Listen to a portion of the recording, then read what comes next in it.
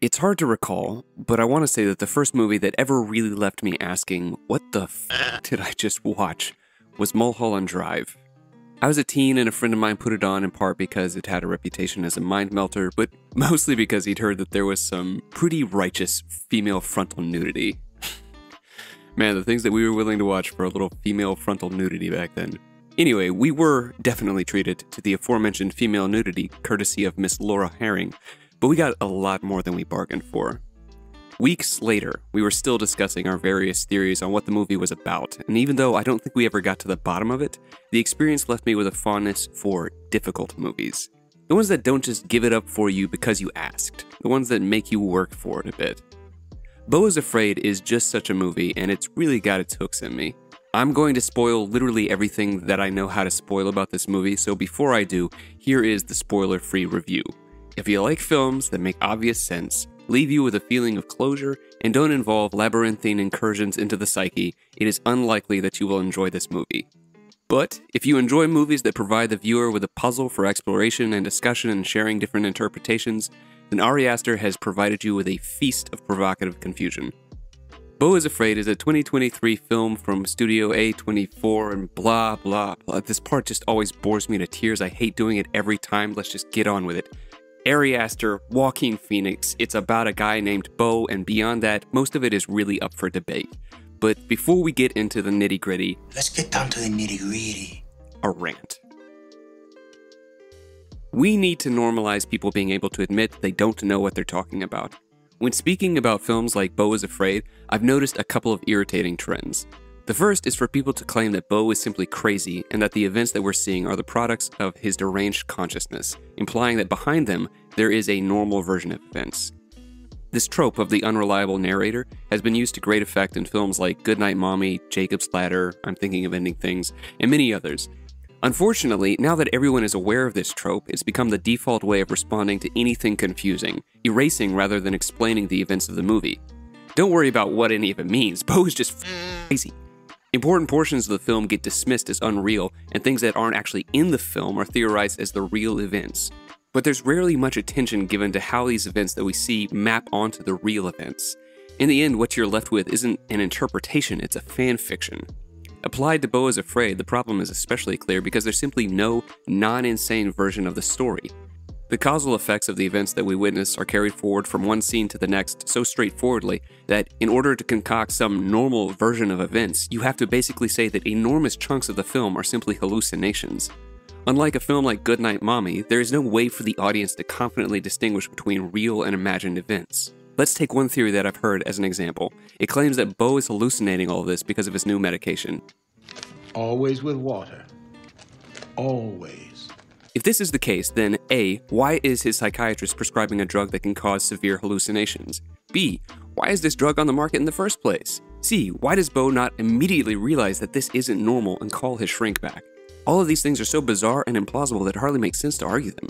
What's more, this explanation is as unsatisfying, and let's just face it, it's as lame as ending the whole thing by saying, and then Beau woke up in his bed and realized he'd dreamed the whole thing. What are we supposed to glean from the story of Beau? Nothing. He's just a crazy guy. How incredibly boring. All of these attempts to create rationality out of the events of the movie mutilate what they pretend to make sense of in the process. Beau Is Afraid is a work of surrealist cinema, which means it plays by different rules. Surrealism is a form that intentionally uses irrationality and shocking imagery in events to blur the lines between reality and fantasy, between reason and unreason. Oftentimes, this is done as a way of freeing the mind to express and explore truths that are otherwise impossible to get at. Countless movies involve plots that are implausible or at the very least improbable and require some degree of suspension of disbelief. Surrealism simply abolishes the reality limit altogether, allowing the mind to create as it does in dreams.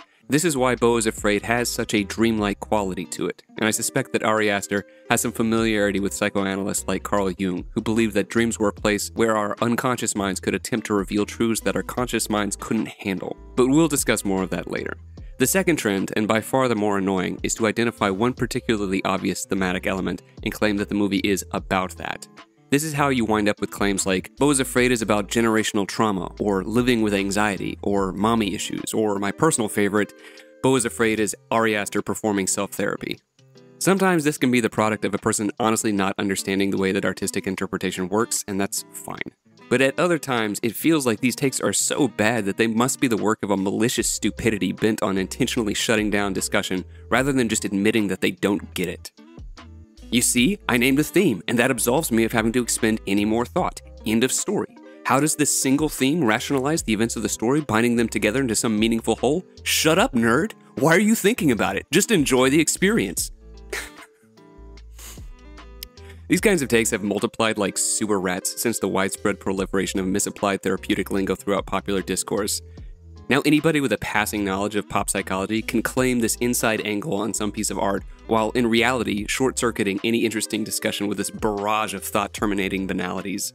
Yes, obviously, Beau Is Afraid deals with subjects like anxiety, family trauma, and all the rest, but to say that the movie is about them is insultingly reductionist, or as I like to say, stupid. The movie is about a man named Beau and the things that happened to him. The point of interpretation is to identify what meaning, what lessons, we, the audience, can take from Beau's story. It should make your experience of the story deeper, richer, more interesting, not less. If the only meaning that you could make of Beau Is Afraid is that there is a thing called generational trauma and that it exists, or that this is what living with anxiety is like, then sorry, you did a bad job. Media analysis. It's bad and you should feel bad. All that said, I'm not going to pretend that I have the definitive understanding of this movie. Beau Is Afraid treats its 3-hour runtime like a luxurious canvas, and it covers a lot, and I'm not sure that all of it comes together, but I do think that the film has something to say, and it's a little more complicated than Mommy Issues Bad, yo. Rant disengaged, let's get into that nitty-gritty. Nitty-gritty. One clear influence on the film is the work of Franz Kafka, what was his nationality again? German? Was it German? Kafka is a surrealist author and his works are iconic. Their fame comes from producing a sense of unreality coupled with oppressive anxiety and uncertainty, and their bizarre dreamlike plots examine various aspects of society and how individuals relate to it. Metamorphosis tells the story of a young salesman who wakes up one morning to discover that he's transformed into a giant cockroach. He's unable to work and he becomes a financial and social drain on his family, who all live with him. His grotesque appearance becomes an embarrassment, and they slowly grow to resent, and then to hate him because of how he disrupts their social relations. Obviously, there's a question of how we're meant to understand the story, since it's unlikely that you're going to be turning into a man-sized bug anytime soon. When you encounter stories in which literally impossible events happen, chances are you're meant to be interpreting them symbolically. Turning into a bug doesn't happen. Have you ever heard of insect politics? Neither have I. Well, it mostly doesn't happen, so it's more likely that this transformation is simply a metaphor, which of course it is. In the same way that George Orwell used the setting of a farm to write his allegorical critique of communism, Kafka is attempting to explore the subject of alienation from other people, even those who ought to know and love us best.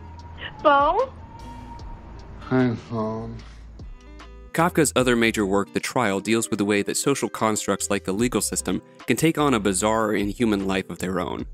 Joseph K. is arrested by agents from an unspecified government organization, and no one will tell him his crime. In trying to navigate the legal world and prove his innocence, K discovers that the legal system is itself nothing like what people believe it to be. Rather than a rational and just system, it is discovered to be a quagmire of perverse incentives and outright absurdities. As with The Trial, events that occur in Beau Is Afraid often have a passing resemblance to reality, but are extended or exaggerated in ways meant to dramatize the subjects of Ari Aster's interest. However, at other times, the film takes on a clearly mythological aspect, much like the metamorphosis. And in these moments, the events of the story are meant to be read literally but interpreted figuratively. And much like Kafka, Aster seems to have hidden away a potent critique of contemporary society inside of this cinematic juggernaut. What did I say? Didn't I say I wasn't going to do this again with you tonight? I'm about to feel hurt. You're about to really hurt me. There are some reviewers that have concluded that Beau's mother, Mona, is basically innocent, and that Beau is just refusing to take responsibility for his own mommy-centered foibles. This is what I like to call big wrong. Mona is f***ing evil. There is no other way to say it. On my first draft, I described her as a quote-unquote real piece of work, but after actually putting her crimes to paper, that description doesn't even come close to covering it. She is an actual villain, and after her actions have been fully examined, the idea that Beau should simply take responsibility and stop blaming his mother for his sad state is like telling someone crippled by a drunk driver that they should just get up and walk and stop blaming the person that hit them. Some aspects of Mona's villainy are obvious, like her faking her death to manipulate her son, or deliberately traumatizing him with stories about how his own father and grandfather died, or killing her housekeeper, or setting Beau up with a phony shrink who illegally records and shares all of their sessions with her, or locking her son in an attic for decades. See what I mean about evil? But other aspects are less obvious, and incredibly, when understood, they're even worse. One thing that we know about Mona is that she has more money than God. She lives in an unbelievably ornate mansion, and this makes it a little odd that Beau lives in such awful conditions. Maybe he lives in this dump because he's trying to get some separation from her, and this is the best that he could do, but that doesn't really seem to fit. Beau doesn't seem like a man who's even capable of understanding what he needs.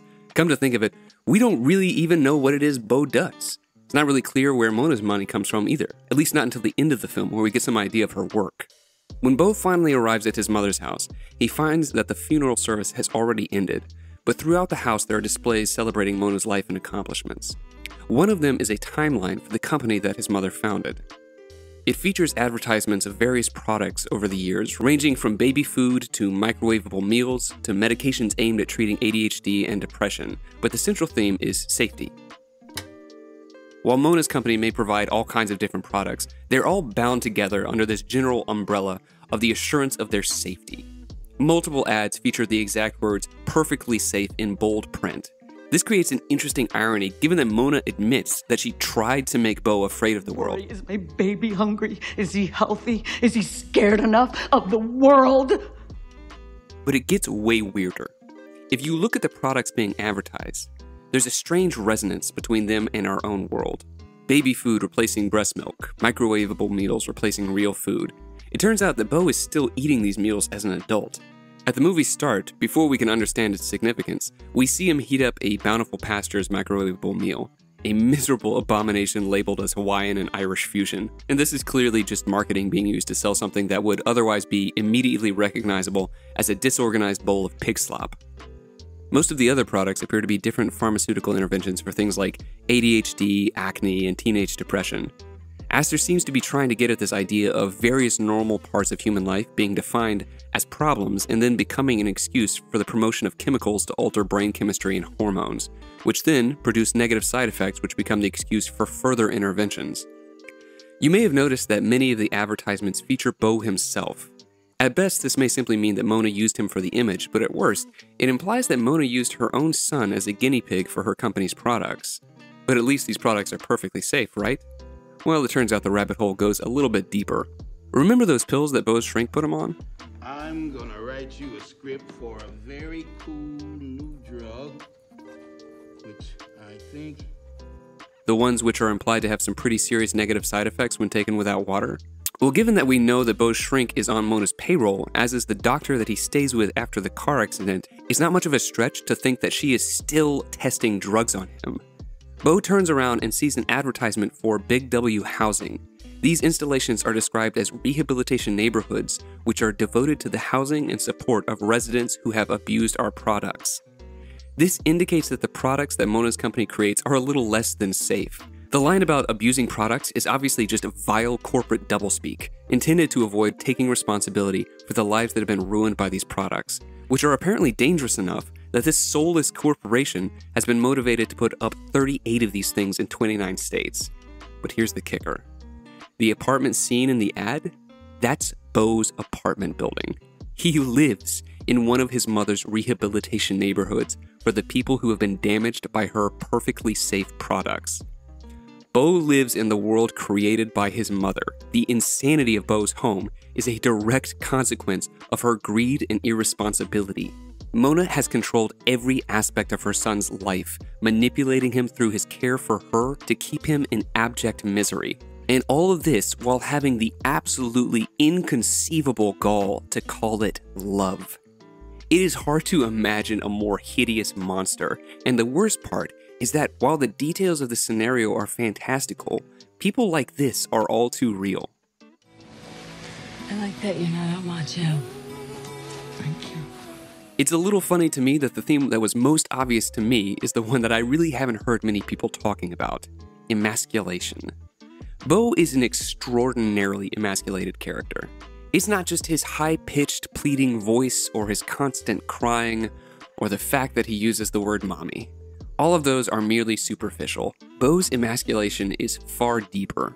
Throughout the film, he is constantly apologetic, terrified of causing anyone else harm or even inconvenience, afraid of putting someone out or saying something that will upset them. He tries to make himself as inoffensive as possible. He's even afraid to orgasm, having been told by his mother that his father, grandfather, and great-grandfather all died in this manner. This has resulted in a stunting of his entire being, such that even his testicles have become enlarged with all the backed-up juice.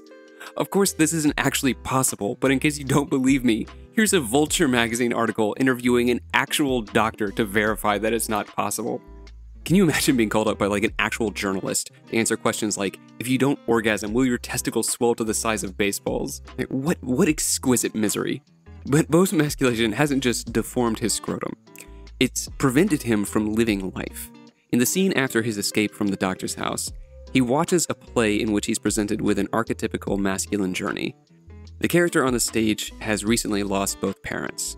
He mourns them until an angel arrives to tell him that his mourning has honored his parents, and he is now able to move forward with life, living life with their blessing.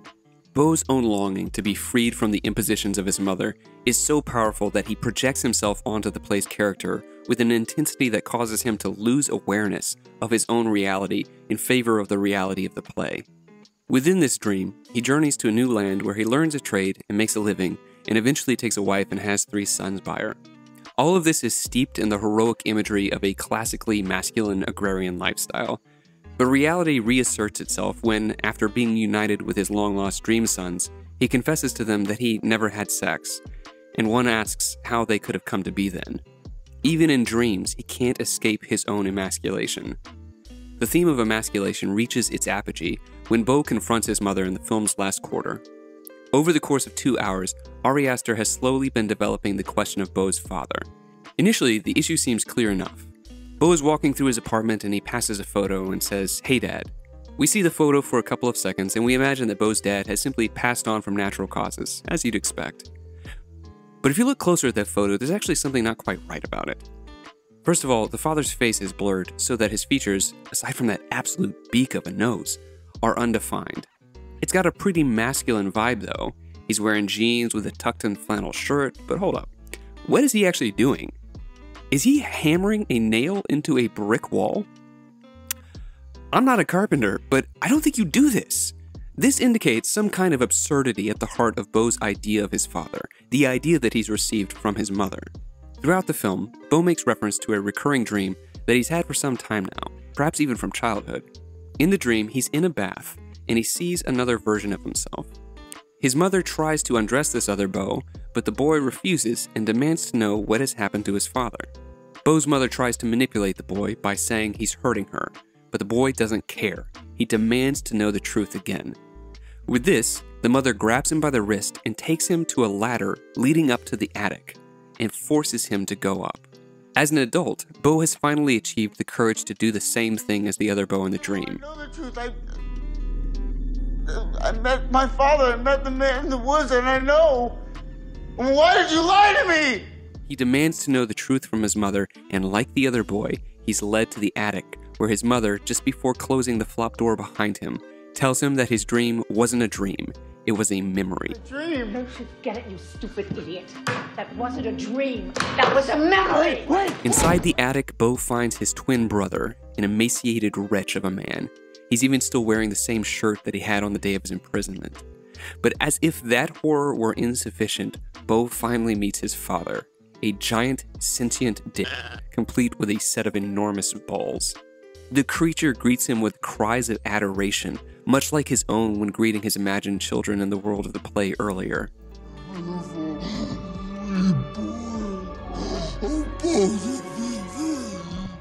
This terror is then surpassed yet again when the insane veteran, who really ought to be dead at this point, reappears and attacks Beau's father, unloading his mag into one testicle and then beginning to stab the other in a clear effort at castration.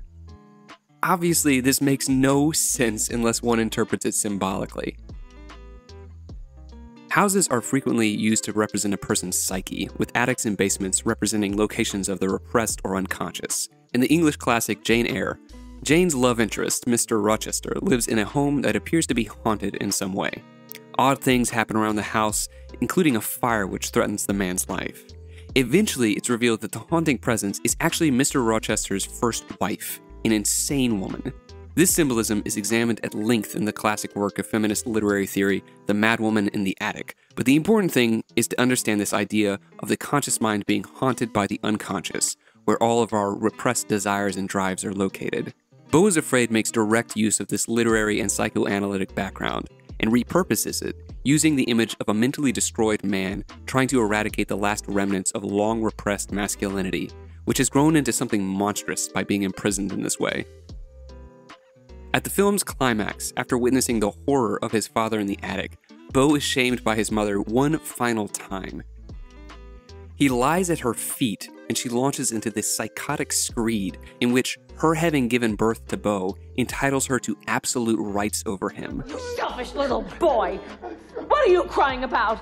Do you have any idea what I had to go through to bring you into this world? In her mind, he is her property and must atone eternally for the crime of escaping her womb.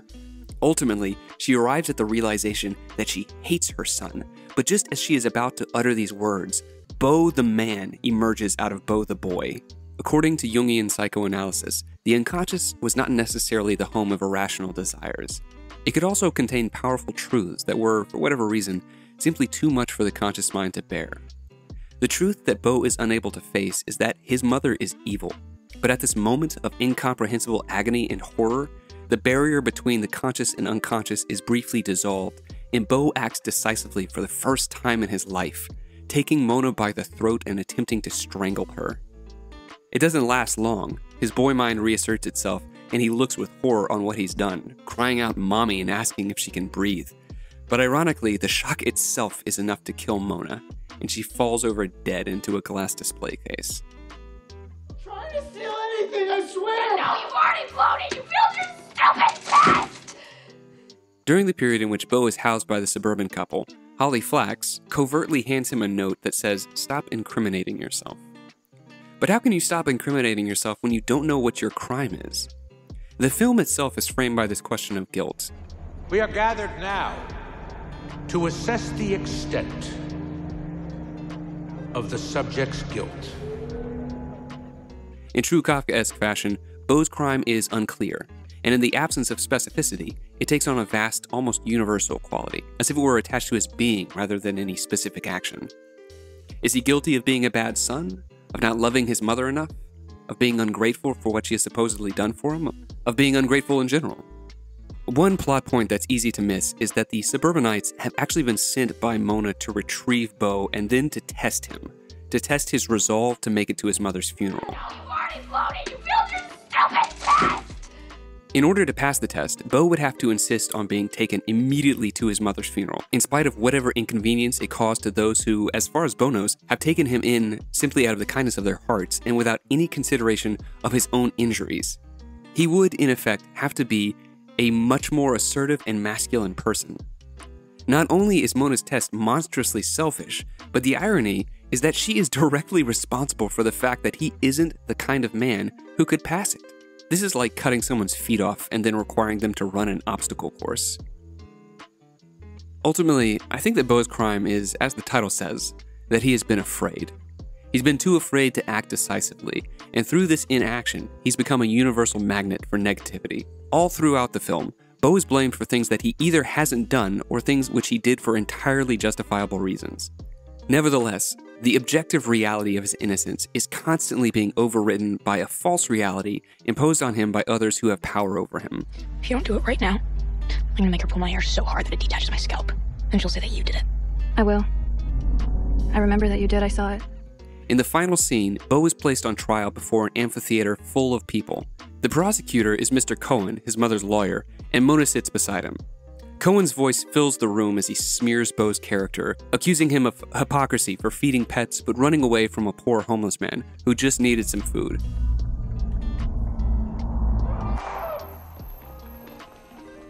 But this is obvious bullshit. Like, If just using your human ability to understand the actions and motivations of other humans wasn't enough for you to identify this as bullshit, here's that same scene again. It's hot! Jeez, we're running low on practice. The man literally throws a bowl of soup on the ground 5 seconds before chasing after Beau. We don't have insider knowledge of the other events that Cohen references, but we can assume that they are equally specious. A man in the distance tries to defend Beau, but eventually he's grabbed by bystanders and thrown to his death, leaving Beau without any kind of representation. Though the scene is darkly comedic, it's also horrifying. Outside of Beau's apartment in the beginning, there's this bizarre painting on one of the buildings that says, "Jesus sees your abominations." It's striking for the way that it inverts the idea of Jesus as a benevolent redeemer and suggests a condemning judge who offers not grace, but contempt. There's no allusion to mercy or forgiveness, and this Jesus' face is a mask of disgust. But in the final analysis, the prospect of being judged by an omnipotent God is far preferable to this. God at least is able to know the truth of our lives. But imagine if, instead of an omniscient deity, one's final judgment had to be argued in front of a crowd of barely interested strangers who know nothing and are easily duped. Contrary to the words of Jesus, who claimed that the meek would inherit the earth, Ari Aster shows us a mortifying world in which the meek are trampled under the lies of the strong. Jean-Paul Sartre famously said, "Hell is other people," and if you make it to the end of Beau Is Afraid, you may have some idea of what he meant.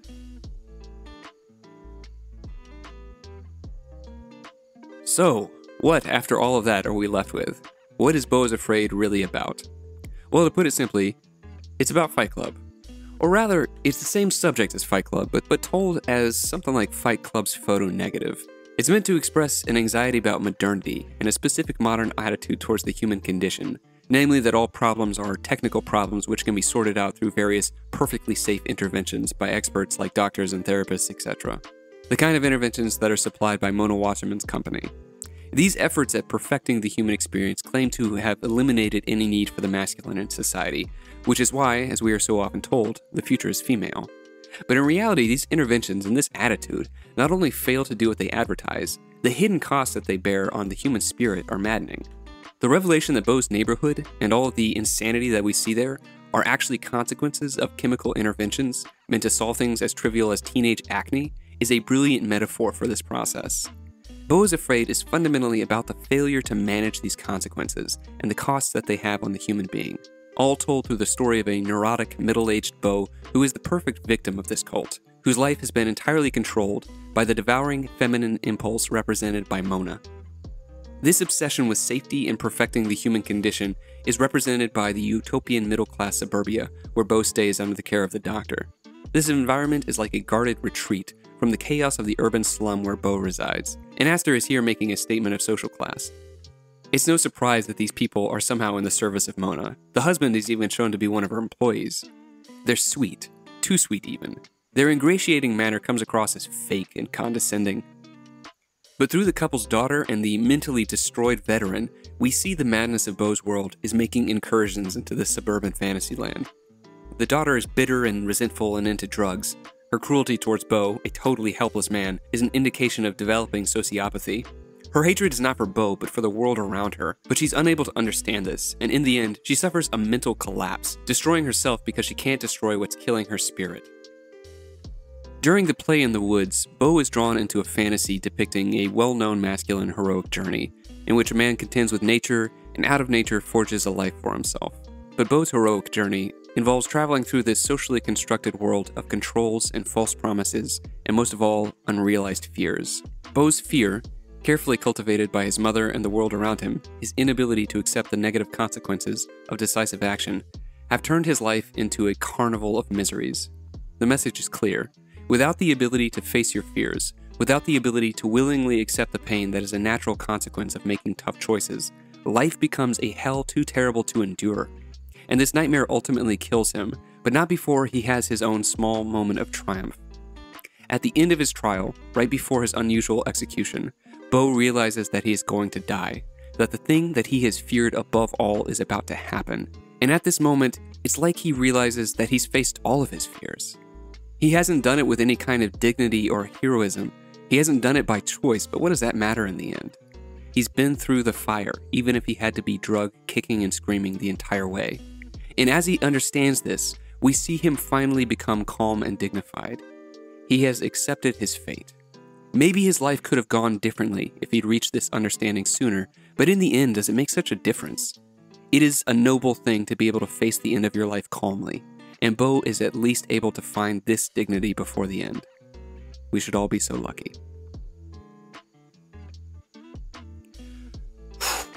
Hi, you made it all the way to the end.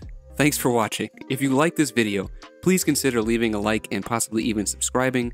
These things take a lot of work and I'd like to continue making them, and every little bit of encouragement and support means a lot to me. I am currently working on drafts for the next couple of videos, an analysis of Ralph Fiennes' The Forgiven based on the Lawrence Osborne novel, and a deep dive into the social commentary and hidden themes of Michael Douglas's Falling Down, a movie that I've had mixed feelings about for years. Anyway, thanks again for watching and take care of yourself.